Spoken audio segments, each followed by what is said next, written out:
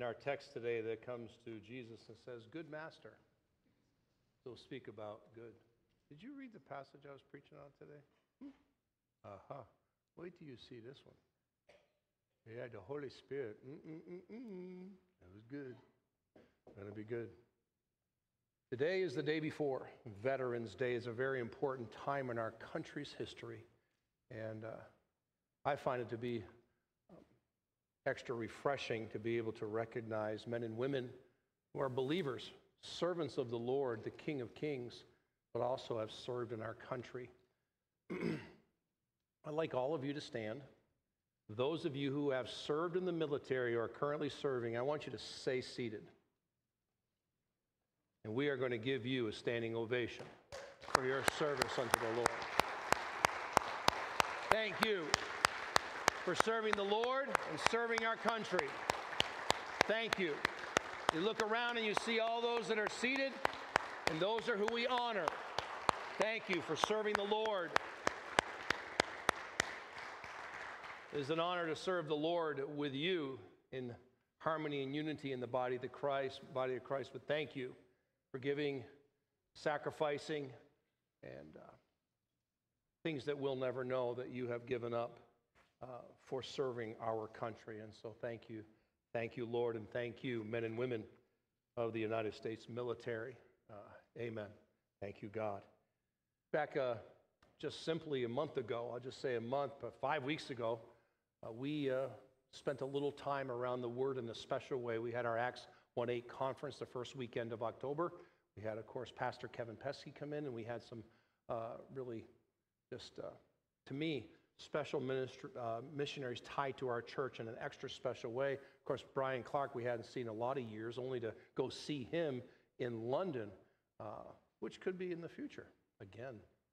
But two missionary families, the Walkers and the Carters, are extra special to us. We have just deep relationship in a lot of ways tied together to people in this church. And of course, we just got back from Argentina. 2 weeks from this Sunday, we're going to celebrate what God did and what he continues to do in Argentina in the mission work tied together to Cody and Millie Walker. We will extol the Lord together. And in that Acts 1:8 conference, when we spoke of extol the Lord, we realized that it means praise enthusiastically, praise highly, glorify, to proclaim the glory of. Yes, I got to get closer without my reading glasses. Don't come to the pulpit without your reading glasses. It's not good. But today is a follow-up from yesterday. Heather Carter spoke at our Daughters of the King luncheon yesterday. Heard so many good things, wonderful things, godly things of her words, speaking of the work and speaking of God's work in her and Lee and the family, and what God has continued to do in the Dominican Republic with the mission work that he's called them to do. Well, today, probably as an add-on more than anything, Lee, to Heather, but no, we have our friend, missionary, Pastor Lee Carter. He's going to share just a few minutes of the work. We had him here preaching back in October in the Investors Crew and hanging out, and had us set up out in the lobby talking with a lot of people. But today I wanted to make sure that you heard from his mouth a testimony, the testimony of the Lord, to extol the Lord on what God continues to do and is doing in the Dominican Republic. Lee, come and speak to us. Thank you for being with us this morning. Enjoy. Have a good time extolling the Lord. Let's do it. Amen. And this time I'll remember the microphone. Okay, this is my beautiful bride. She is truly my better three-fourths. You know the old joke, men, we always say, I wear the pants in the family. I do. I wear the pants in the family, but she's the belt holding them up. Okay? So remember that. I'm going to jump in real quick. Yes, this is about the Dominican, I promise. Romans 10, verse 1, starting there real quickly. Brethren, my heart's desire and prayer to God for Israel is that they might be saved. That's our desire for the Dominican Republic. For I bear them record that they have a zeal of God, but not according to knowledge. For they, being ignorant of God's righteousness and going about to establish their own righteousness, have not submitted themselves unto the righteousness of God. And that biblically is the most accurate description I can find in the Bible of what's happening in the Dominican Republic and what they are like. They will use the phrase God constantly. So God specifically sent us to a portion of the Dominican Republic that's currently listed as the most dangerous place you can go in the country. And so you would think in a place like that, you would never hear the word of God unless it was being used in all the inappropriate ways. If I'm walking down the street, I'll pass them on the street and they will say, Dios te bendiga. It just automatically comes out of their mouth. They'll say, God bless you. When you purchase something in one of their stores, they will say, va con Dios, go with God. They will use his name constantly, every day, all over the place. But they do not know who he is. They do not have a personal relationship with him.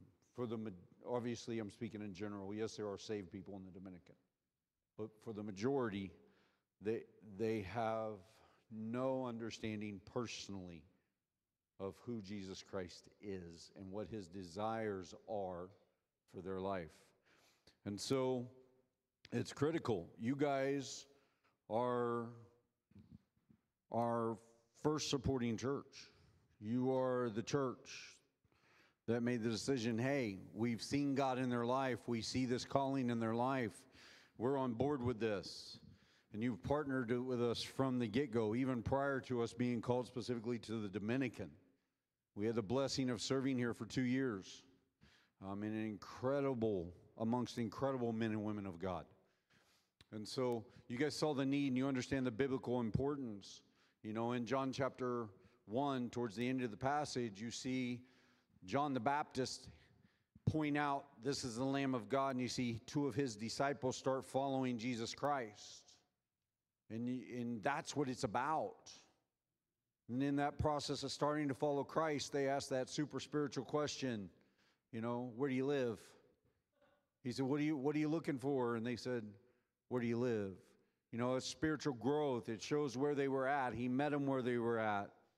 We want people in Valiente, in the Dominican Republic, we want them to grow to the point that we can say, there's Jesus, and them identify him.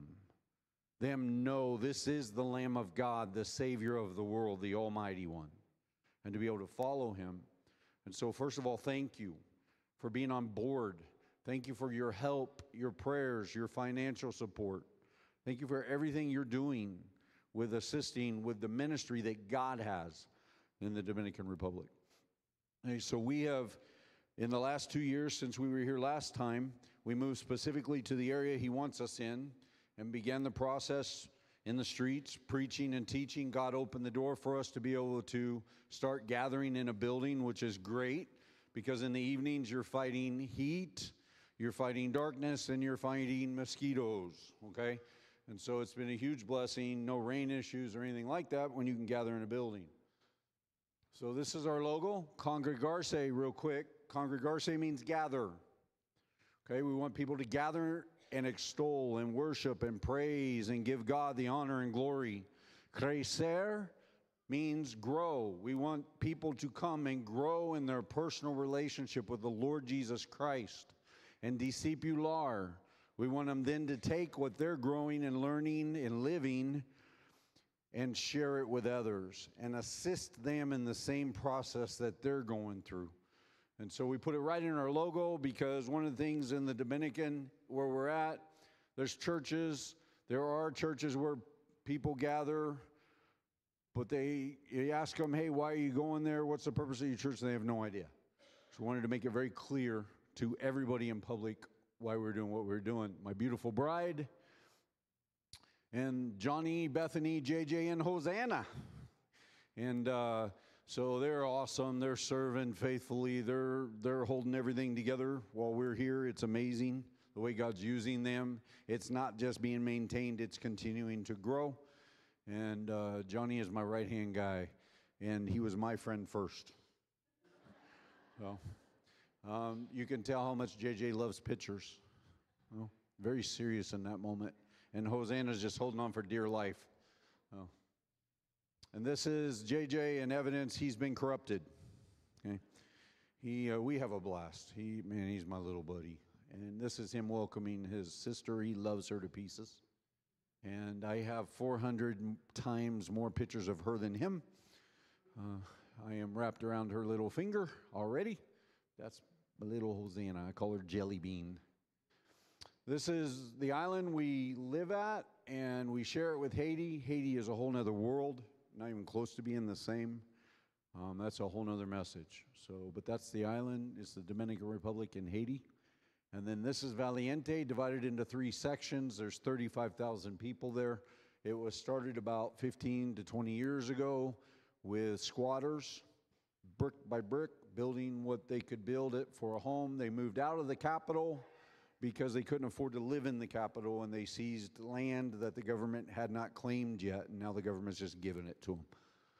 We average, right now, last month, they averaged 3.5 to 4 hours a day when it comes to power, electricity, and water comes in twice a week. It comes in on Wednesdays and Saturdays. You fill your tanks or your cisterns, and that's the water used for everything but drinking.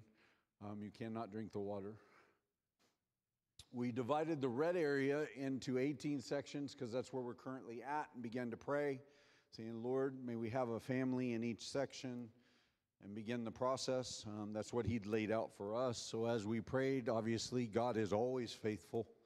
And so within the last 2 years, which 2 years sounds like a long time, it's not.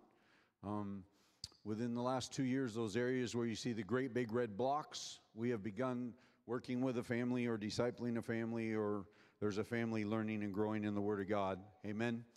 And so the ultimate goal is that within all 18, eventually on Thursdays, there will be a family in a neighborhood inviting others into their home to teach and share who Jesus is and begin the process of training them on how to study the Word of God.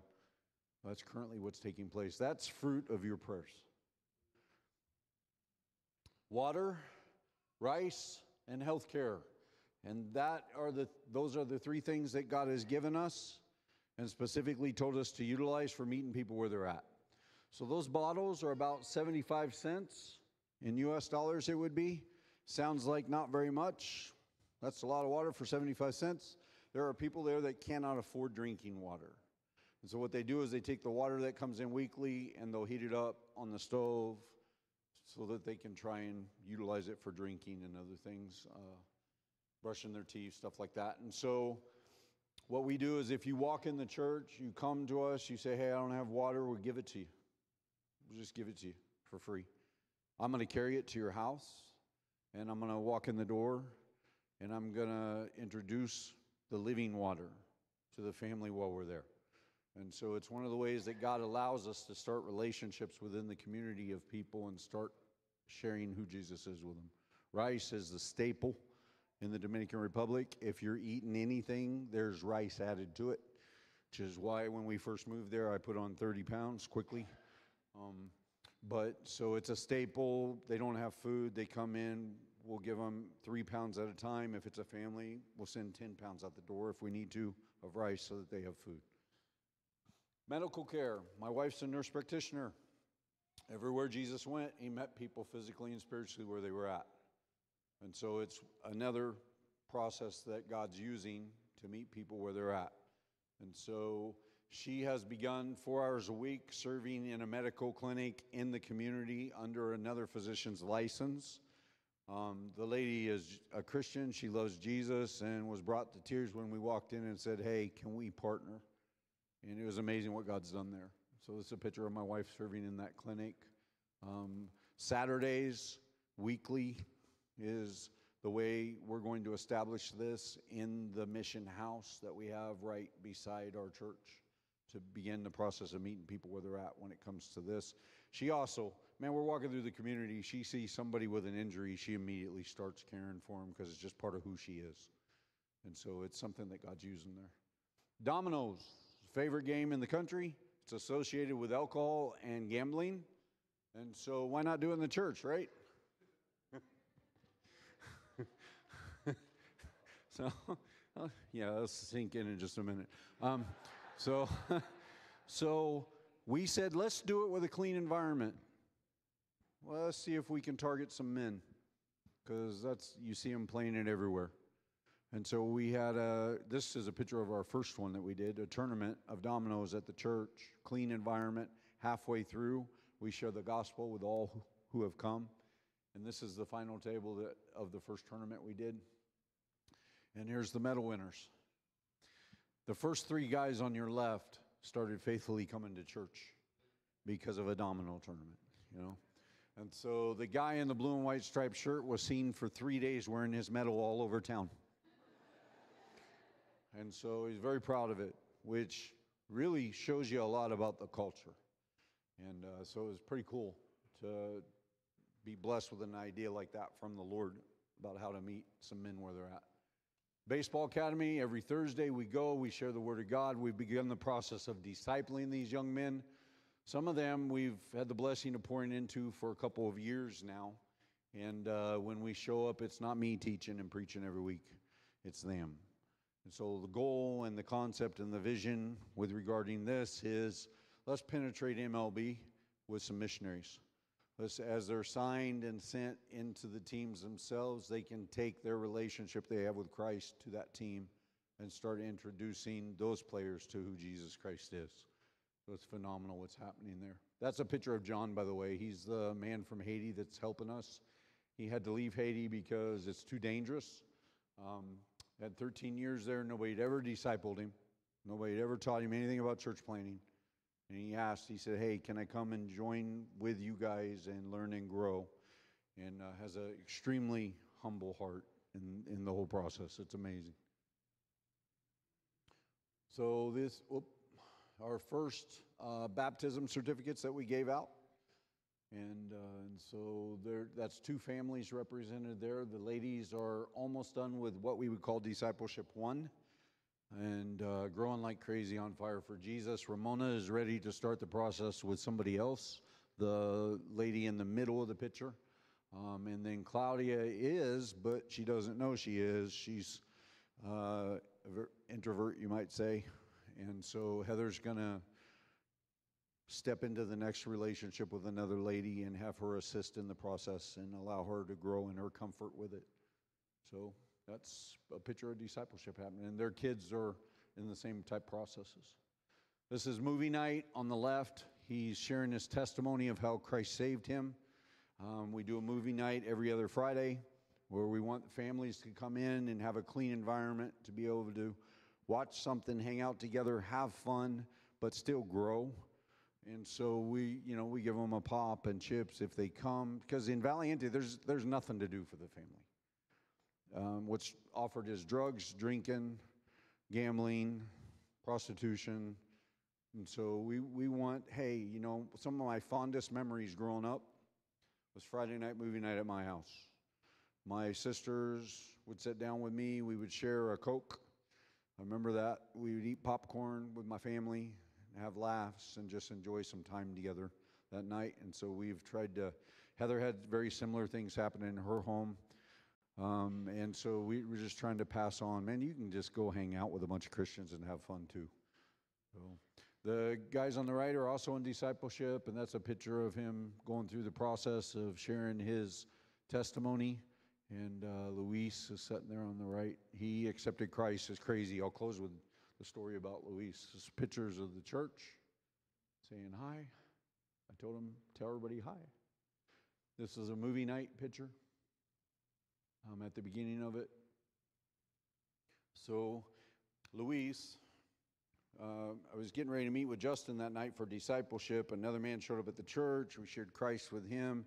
He wanted us to be able to communicate. He didn't have any phone. So we're following this guy through the streets to go see where he lives, because it's the only way I'm going to be able to follow up with him, is to know where he lives. Luis is, I've never seen him before in my life. Justin's in the front of the vehicle. I'm in the driver's seat, getting ready to take off. Back door opens up. Luis hops in, closes the door, puts his seatbelt on. I'm figuring Justin knows him, so away we go. We get about halfway to this guy's house. I say, hey, man, introduce me to your friend. He says, Pastor Lee, I don't know him. So he don't know him, I don't know him. So at this point, I got some questions. And so, I stop and I say, hey, who are you? And he introduces himself and says, I've been watching the church, been watching you guys. I was curious where you're going, what you were doing. Okay, so away we go. That's good enough for me. He's already in my car anyway, so away we go. And I say, hey, you're supposed to be sharing your testimony. Tell him about Jesus. He shares his testimony with Luis. Luis accepts Christ as Savior in the back seat of my SUV. Amen.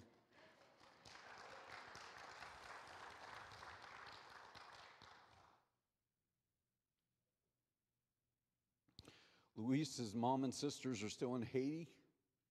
He lives in the DR with his dad, illegally. Sorry. I did it the first service without crying. Luis don't miss. That night, I was doing discipleship with Justin. Luis was like, I want to start. Luis, don't miss. It's fruit laid to your account. Faithfulness of your prayers is manifesting itself in the Dominican Republic. Thank you for your faithfulness. Continue to pray for the people like Luis that are looking and searching and ready, because we want to show them who Jesus is. Thank you.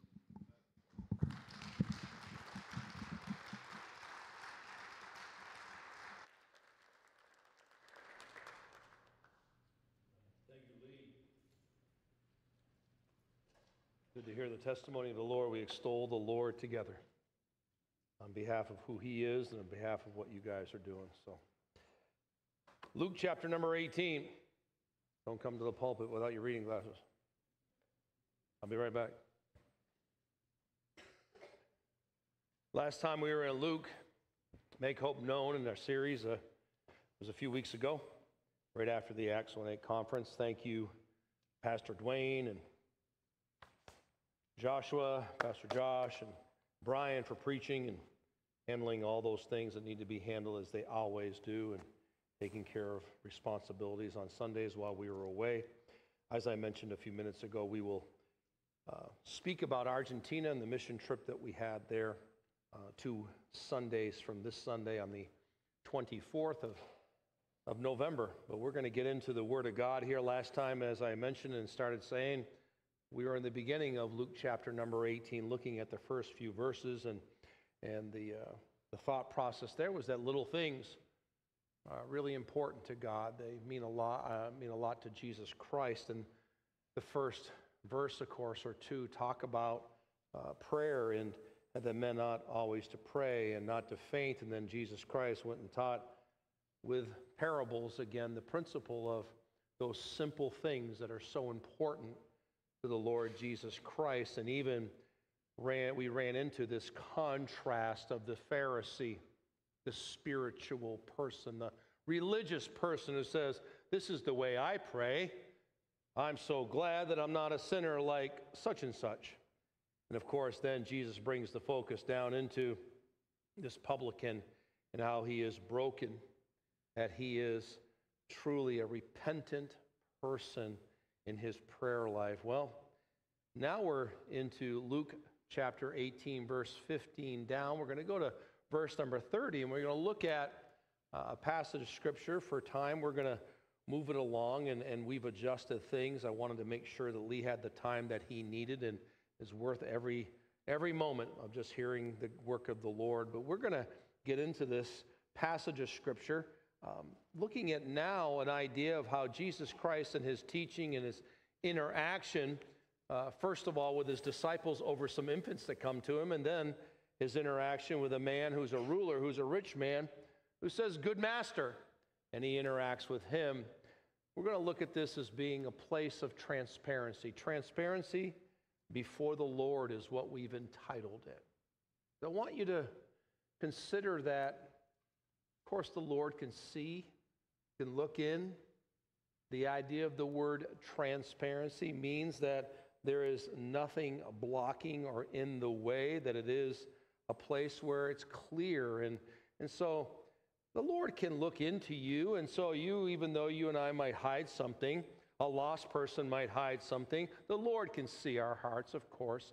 But today we're coming from the place of transparency for us before the Lord.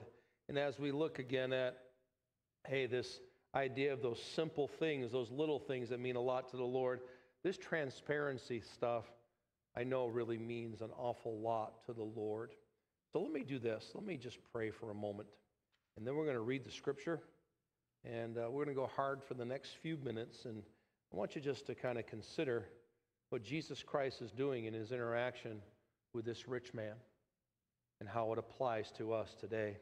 Father in heaven, thank you for your word. It is still and remains powerful, sharper, a two-edged sword. It continues to do the work that it must, and I'm thankful. I'm thankful for changing my life and changing all the lives of the believers here through your Son, the Lord Jesus Christ. Not just change, you made new. You give us a new life, the Holy Spirit of God that we have within us.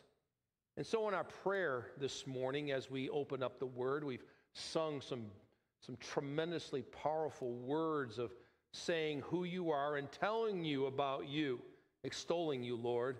We now come into your Word and we want you to tell us something, teach us something, make us better. We want to be something different, something more when we leave our gathering over your word for the next 30-ish minutes. God bless the work and the teaching by your Spirit of your word. Make it personal in each one of our lives. In Jesus Christ's name we pray. Amen. Amen. Follow along with me. Let's get into it. Chapter number 18, verse number 15, down through 30. Let's read our passage of Scripture for study. And they brought unto him also infants, that he would touch them. But when his disciples saw it, they rebuked them. But Jesus called them unto him and said, Suffer little children to come unto me, and forbid them not. For of such is the kingdom of God. Verily I say unto you, whosoever shall not receive the kingdom of God as a little child shall in no wise enter therein. Old Luke, Dr. Luke has taught and shown us through the Spirit of God's inspiration and all of his writings some extra special things, some one-offs, some parables, some teaching that don't maybe show up in Matthew and Mark, and especially, of course, not in John. But here we have a synoptic view of a setting where this occurs in Matthew 19 and Mark 10, and we know that it's got to be pretty important. Each one of the gospel writers have it there, and the view of it is very simply, these children, these infants are coming to the Lord Jesus Christ. Let's leave it right there for a minute. So many different people have come to Jesus. So many people come to him all the time in his ministry. He's getting near the end of his earthly ministry, and they're still coming.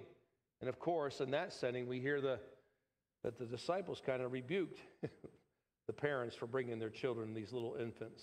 Let's continue, verse number 18. And a certain ruler asked him, saying, Good master, what shall I do to inherit eternal life? Great question. How does Jesus answer him? Jesus said unto him, Why callest thou me good? None is good save one, that is God. Now, did we happen to just sing about that? Stop it, Holy Spirit. Real quick, here's a pause. This is a little commercial. Psalm 34:8. Come on, come on. Some of you are always thinking, I already know that one. I love that verse. Psalm 34:8. Oh, taste and see that the Lord is good. Blessed is the man that trusteth in him. I think that's pretty good. How about Psalm 25, verse number 8? You can just write them down in the column of your Bibles. Good and upright is the Lord, therefore will he teach sinners. There's some pretty good things right there. And we sung about that just a few moments ago. And then Leary spoke of how good the Lord has been. And here we have someone coming to Jesus and saying, Good, Master. And he says, Why are you calling me good? Because there's only one that's good, and that's God. We'll sort this out here in a minute. Did he really see him as God, the Son of God and the Son of Man, or did he not? Why in the world? Because you would never call a rabbi, a master teacher, a religious leader good ever in that culture. Powerful little setting we have here. Verse number 20, we pick it up. Thou knowest the commandments, as he continues, Jesus teaching him, kind of schooling him in a way. Do not commit adultery. Do not kill. Do not steal. Do not bear false witness. Honor thy father and mother. Did Jesus forget all the other commandments? No, but he is bringing up the commandments that have something to do with the interaction and the relationship piece of being obedient to God and how you deal with people. Yes? Did he happen to leave one out? Jesus is so good here. He doesn't have to say, okay, altar call just as I am. Jesus is going to use his own words that he wrote in order to get this man to a place where he is heavily convicted, so much so that he's very sorrowful. Verse number 21, he says, all these have I kept from my youth up. I've been a good boy. Verse number 22, now when Jesus heard these things, he said unto him, yet lackest thou one thing. Sell all that thou hast, and distribute unto the poor, and thou shalt have treasure in heaven, and come, follow me. He just went to the piercing part for personal conviction to this one person over covetousness. Jesus Christ is brought to bear the most important thing he could do in this setting, having that person understand their need. What's his reaction? What's his response? When he heard this, verse 23, he was very sorrowful, for he was rich. And we never have any account, any witness of anything other than his response. It has been often said by those that are a whole lot more wise than I am, a lot wiser. It said this may be the one richest account in Scripture in Jesus Christ's ministry life where someone came to Jesus in a really bad state and walked away worse. He walked away worse. It can happen, can't it? It says in verse number 24, down through the end of the passage we're using in verse 30. And when Jesus saw that he was very sorrowful, he said, how hardly shall they that have riches enter into the kingdom of God? For it is easy for a camel to go through a needle's eye than a rich man to enter into the kingdom of God. And they that heard it said, who then can be saved? Jesus, does it mean it's impossible to be saved? And he said, the things which are impossible with men are possible with God. When it comes to salvation, there's nothing that man can do to save himself. Nothing that religion can do to save anyone. It is impossible with men for salvation. But here we have Jesus Christ saying it's only possible with God. Of course, a self-declaration that he is the Son of God and the Son of Man. Verse 28, old Pete comes into the thing. This is really cool. A great little interaction here and a great statement. Then Peter said, lo, we have left all and followed thee. And he said unto them, verily I say unto you, there is no man that hath left house or parents or brethren or wife or children for the kingdom of God's sake, who shall not receive manifold more in this present time and in the world to come, life everlasting. That is going to be a great ending in a few minutes on this passage of Scripture. Just think of what Jesus Christ is saying in such a weighty matter. If you give your life to me and you live in this Spirit-filled life in the kingdom of God, whoa, the manifold more. We'll get into that again at the end. But here's a little bit of an introduction and some things for you to think about. When we are exposed to humility, it is often the glaring contrast of pride that makes the lesson so profound. There is such a picture of humility on one side and a picture of not so much on the other.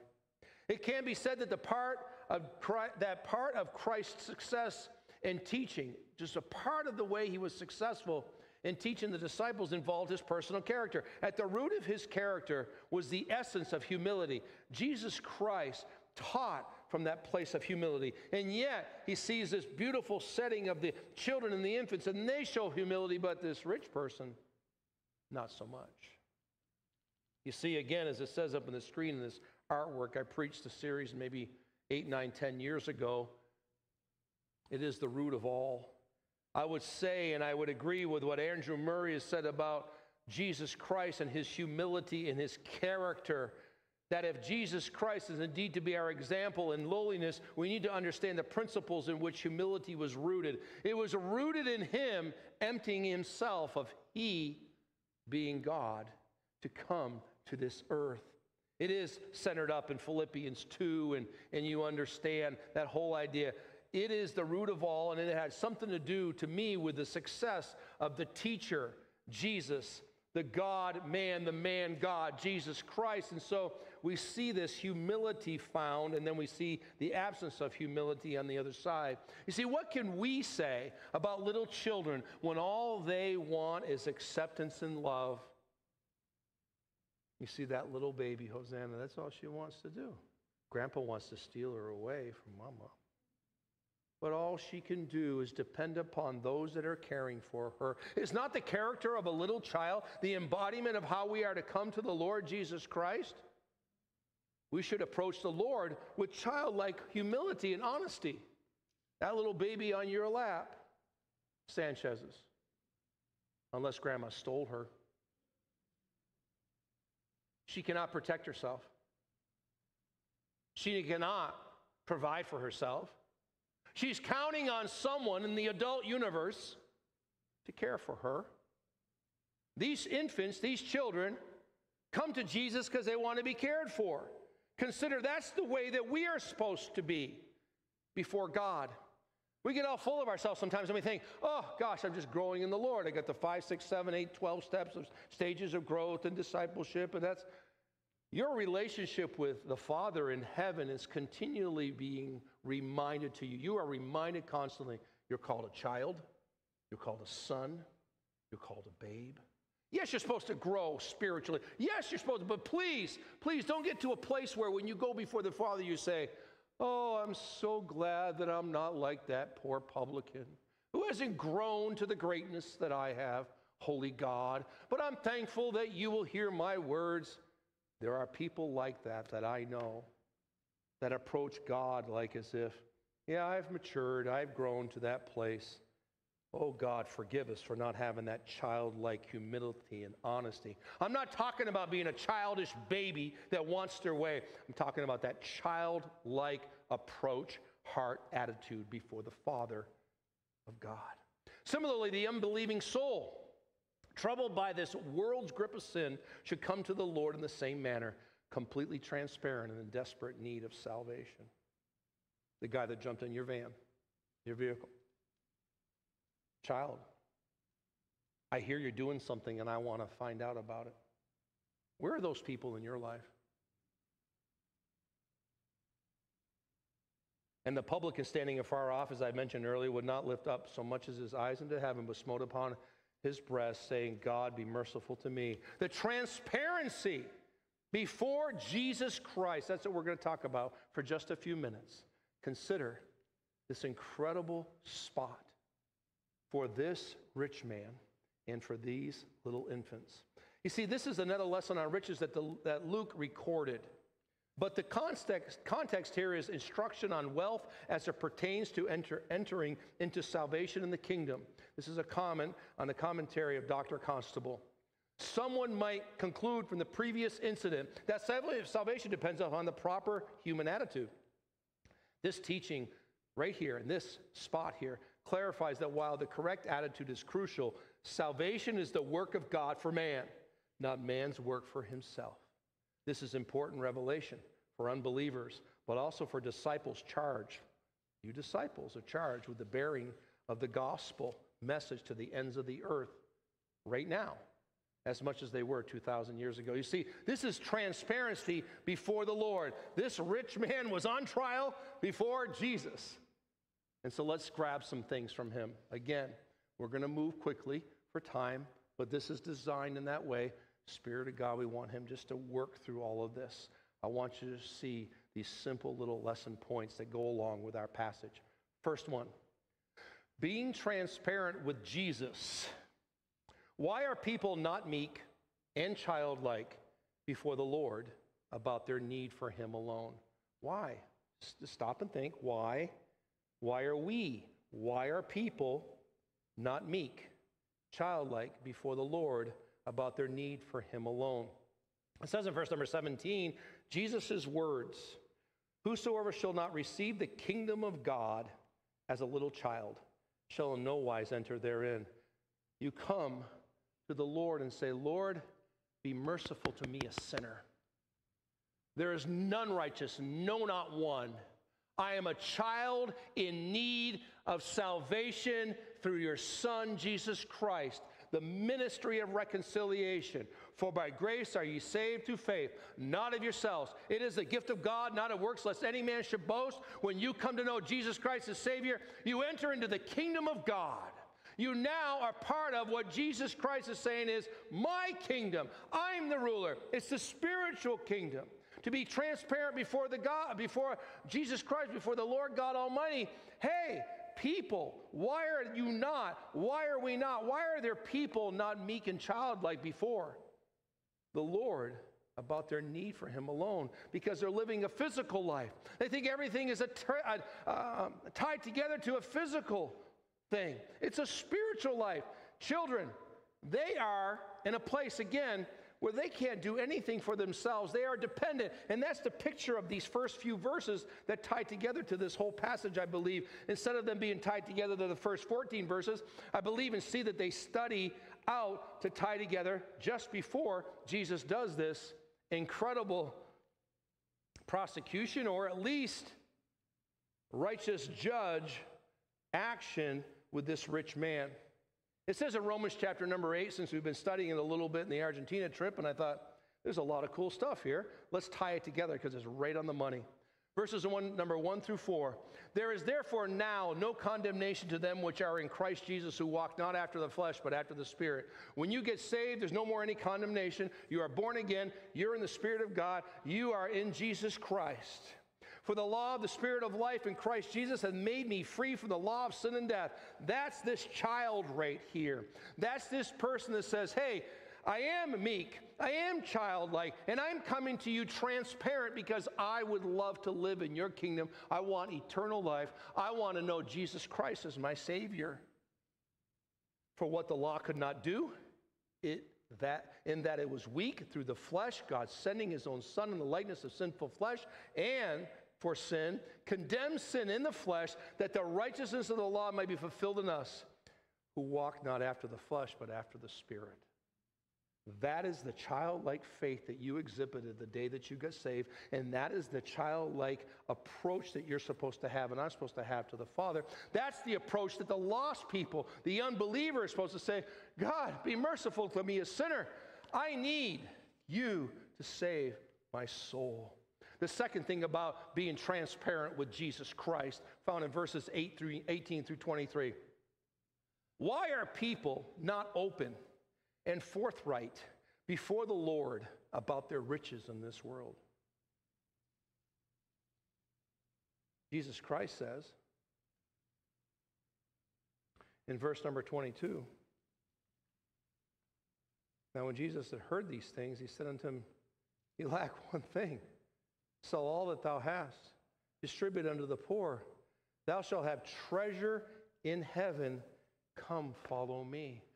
Everything that has to do with your physical being that you think has the blessing of God to salvation is not so by Scripture and by the Son of Man and the Son of God himself. Some of us really still think, because part of the Jewish culture was that if you brought your kids to the religious person, that Jesus, of course, would bless them. The rabbi would bless them. Well, what about the rich man?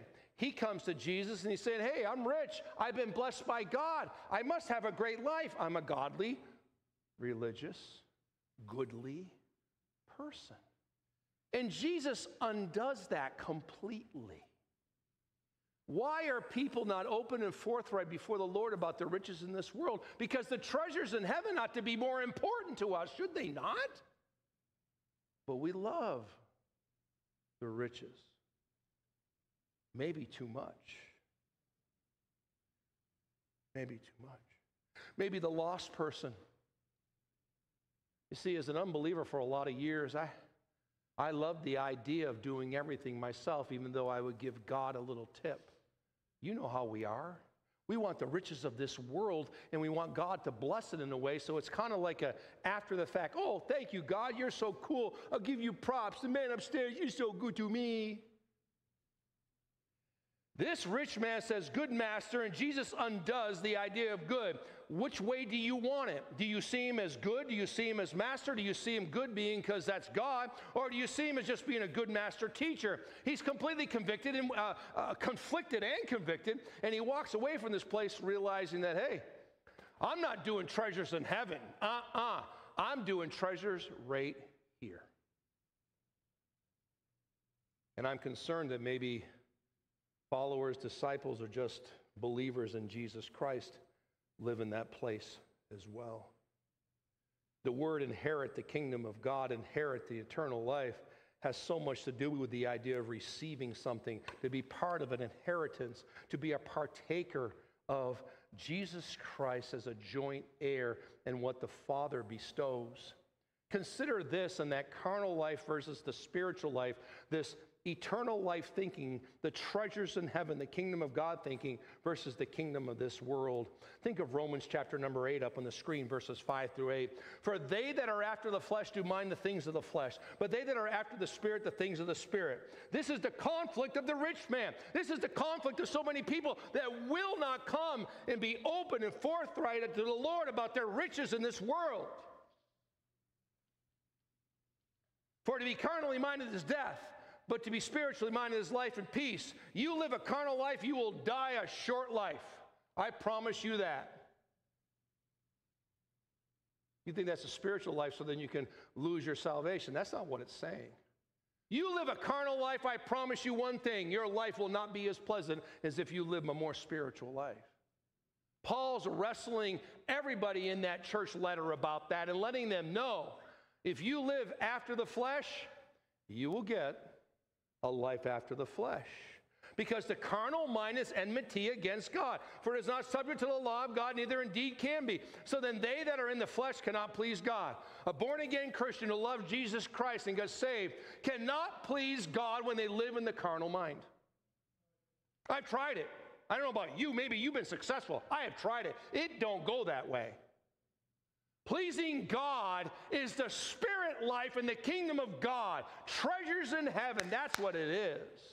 The rich man couldn't get a handle on that. Now think of the lost person that you know that wants to do life that way and wants to wake up at 75 years old and say, hey, I did all that I had to do. Now maybe I can have an opportunity to make things right with God and the man upstairs. Oh, watch out. We know that this has been taught before. Your soul may be required of you one day.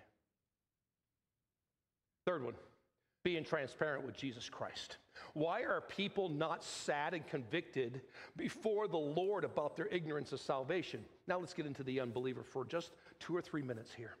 Why are people not sad and convicted before the Lord about their ignorance of salvation? There's a lot of people like this rich man that does to be saved? What do you mean by being saved? What are you going to do, throw a life preserver when I'm in the water because I'm going to be drowning? Is that how you're going to save me? What are you going to save me from myself? I've heard that phraseology as much as anything else I've heard from a lost person pushing back on me and saying, what do you here do? Save me? Save my soul? I've heard it from people that are a whole lot more successful than any person that I have met in this church. People that have made millions and millions. What are you here for? To save me? You see, they're ignorant of salvation, but they don't understand. All things are possible with God, it says in Scripture. In fact, let's just clean up what it really says. It doesn't say all things. It says right here. And when Jesus saw that he was very sorrowful, how hardly shall they that have riches enter the kingdom of God, because you believe that the riches are the thing that's going to be fulfilling, to look before God and say, look at God, I'm so blessed.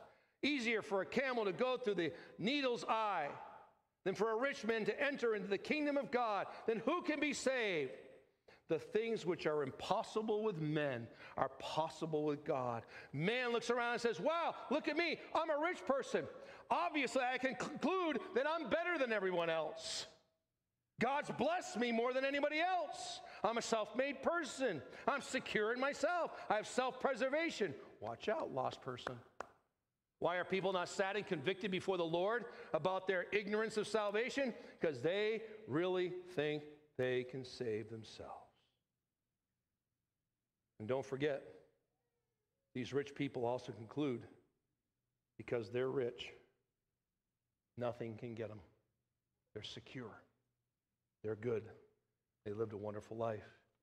Romans chapter number 8, verses 9 through 11 say this: but ye are not in the flesh, but in the Spirit, if so be that the Spirit of God dwell in you. Believer, right? Speaking of a believer.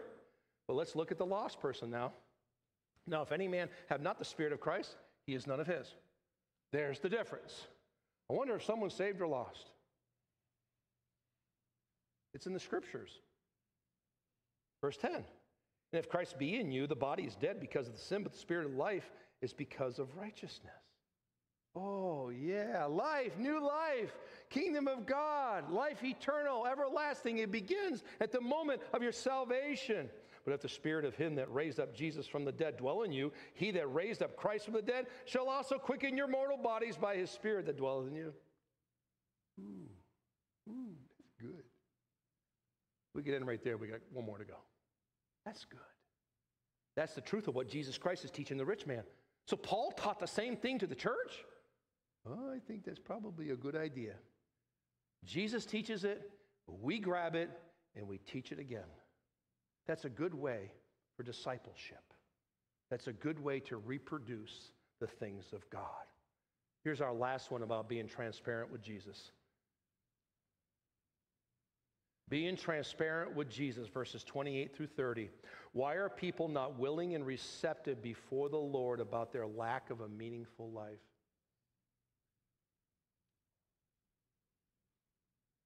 I told you it'd be a good conclusion here. Maybe some of you have sat here in the preaching and teaching of the word over the years, or maybe in your own quiet time, or maybe in a one-on-one discipleship setting, maybe in a small group, maybe in a Bible study, maybe in an institute, and you wondered, how is it that Job went through what he went through? How is it that Paul went through what he went through? How is it that all these people, every single person I know that gives their lives for Christ and serves him, they suffer an awful lot? I don't know, do they? Let me read the scriptures. Let me reread this passage and read Romans chapter number 8. Then Peter said, lo, we have left all and followed thee. Because he was around when Jesus said, if any man will come after me, let him deny himself, take up his cross daily and follow me. He was around. Don't forget he got a little bit mixed up with the denial thing. Oh, Jesus got him though, didn't he? On the shore with the fishes. Do you love me? But here's Jesus' response. I repeat, reading the word of God. Verily I say unto you, there is no man that hath left house or parents or brethren or wife or children for the kingdom of God's sake, who shall not receive manifold more in this present time and in the world to come, life everlasting. You and I can't measure the manifold more. Well, how many times has God protected your husband when he left the home?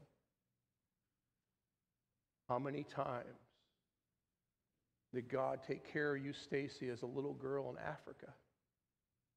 The manifold more. How much did God do for us in Argentina? And these are small things.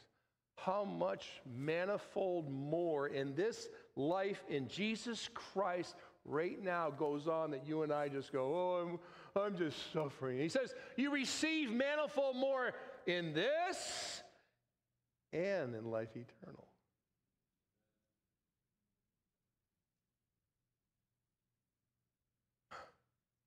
Why are people not willing and receptive before the Lord to realize they have a lack of a meaningful life? You don't do a whole lot for Jesus Christ. I would just encourage you to realize that you need to stop listening to everyone else tell you what it's worth, that it's worth it all. You need to stop just living off of everybody else's testimonies. Why don't you just go have a testimony of the Lord yourself? Because it's not your testimony anyway, it's his. so you can extol the Lord, so that he can work in you both the will and to do of his good pleasure, and it will be something you just cannot measure. Eye hath not seen, nor ear heard, or entered into the heart of man, the things that God has prepared for them that love him. That's for that church at that moment in 1 Corinthians. It's also for eternally and that everlasting life. Romans 8, I read this and I finish with an invitation. It says in verse number 12, let's just read it. I'm just going to read it. Not going to stop, just follow it. Therefore, brethren, we are debtors, not to the flesh, to live after the flesh. But if we live after the flesh, ye shall die. But if ye, through the Spirit, do mortify the deeds of the body, ye shall live. What a vibrant life in the Holy Spirit, even in the suffering, even in the heartache, even in the pain. The 2 or 3, 4 hours of prayer on your face, crying out to God, is so much better when you mortify the deeds of the body and you exalt the name of the Lord. For as many as are led of the Spirit of God, they are the sons of God. For ye have not received the spirit of bondage again to fear, but ye have received the spirit of adoption, whereby we cry, Abba, Father. The Spirit itself beareth witness with our spirit that we are the children of God. And if the children of God, then heirs, heirs of God, joint heirs with Christ, if so be that we suffer with him, that we may be also glorified together. Yes. For I reckon that the sufferings of this present time are not worthy to be compared with the glory which shall be revealed in us. I know we always push that off, but let me just say, when God does something incredible in your life, it's his glory shining in your life. And people see it in you and they go, what happened? God did something through and despite me. That's his glory in us, in Jesus. What Jesus Christ wanted for the audience of lost people was the clear understanding that this life is great, but eternal life, it's greater. Would you today, all of us, believer, unbeliever, would you be transparent with the Lord Jesus Christ today about your life? Why don't you stand with me? Debbie, go ahead and start our invitation. I'm going to pray real quick, and then you can respond as the Lord would have you to do. Would you be transparent with the Lord Jesus Christ today about your life? Lord God in heaven, this is your time, and you've allowed us to be in on your time. This is kingdom of God, body of Christ, in the name of Jesus time. Thank you, Holy Father. We come to you as children, as infants, and we are really, really needy. I'm just telling you transparent. I'm so needy of you. I need you so much. I pray for this church. I pray for the people of First Bible. God, make this a precious time of prayer, a place of transparency before you. Bless this time of prayer and invitation in Jesus' name. As the music plays, would you come? Would you take the time to come pray, to be transparent with the Lord Jesus Christ? I know you can do it right there. Why don't you come up here? It's a safe place. Be transparent with your life.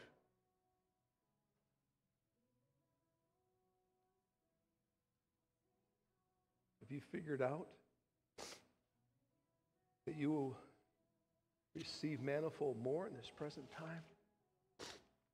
What a life in Christ that you and I can have. There's so much more here. Come. Take the time to pray. We'll tarry just for a moment. Please, come.